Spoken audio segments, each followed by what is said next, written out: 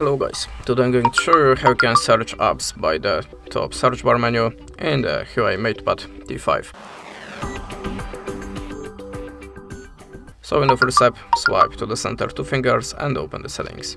Now go to search results and tap on the all. Now just go back, swipe down your finger and type the WhatsApp, for example. As you can see, now we see this app, so we can tap on it to open WhatsApp directly from the top menu search bar. And this is how it works. Thanks for the watching, leave us a like or a comment, and goodbye.